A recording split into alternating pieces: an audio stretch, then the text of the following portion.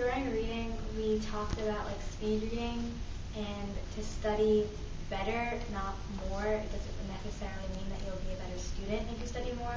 You just gotta learn to study the right way. Okay. We learned how to train our eyes to like, if we look, so she gave us an arrow and in our textbook, and we looked in the middle, and then we had to train our eyes to look up both of the pointy edges. The arrows? Okay. What I learned from reading is some strange words. Like for example, like if you're talking about something really happy, then like now all of a sudden like for a second talk about like something negative like that. Then what does that mean if it's talking about something negative all of a sudden? It's like it's a strange word. Okay. And what does that strange word tell you?